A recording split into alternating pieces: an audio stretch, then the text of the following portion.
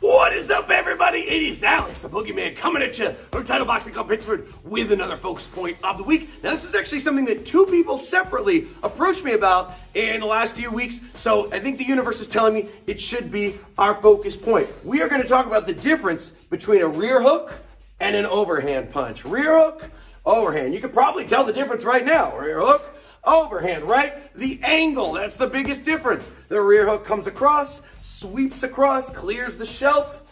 The overhand comes up what I like to call a slashing, somewhat of a downward trajectory. Now, yes, you can throw the overhand from different angles. You can go way out there, or you can go ice pick style right over the top, like Chuck Liddell and UFC, but it must have somewhat of a downward trajectory, overhand, a looping downward trajectory, or it's just not an overhand, it's a different punch. So there's other key differences as well. You can see if I turn here, right, and I throw my rear hook, that's the range I've got. Overhand comes out a little bit further, so it can be a longer range punch. The rear hook is a shorter range punch.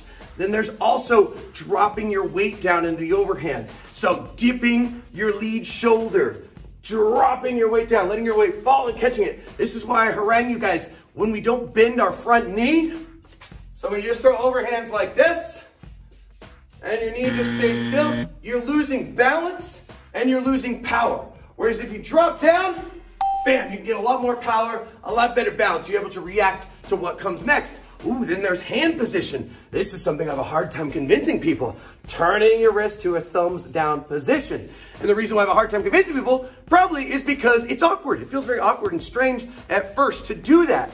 But eventually it will give you more power. Maybe not at first because it takes time, but it will give you more power, right? And the reason is because I get my elbow driving down through the punch, driving down at that angle. If I just do this, I'm losing out. Some of that impact is going past where I have no skeletal alignment, no bones. I want to make sure that elbow gets behind the punch for extra power. Now, speaking of extra power, the rear hook is a very powerful punch. It may even be the most powerful punch you throw, but I like to think of it sometimes as the Jon Snow of punches from Game of Thrones. Why? Because a lot of these coaches, they don't want to acknowledge it. They want to pretend like, you'll hear them even say crazy things like, oh, there's no such thing as a rear hook. There's no such thing. You would never throw that punch in a fight. Blah, blah, blah. I'm a coach. I'm a walrus, etc. And that's the accent that they say. I don't know why they say they're a coach and a walrus, but they do say that, right? And it's not true. You watch fights, and yes, you'll see all kinds of rear hooks. Some of them powerful, knocking suckers out, not killing White Walkers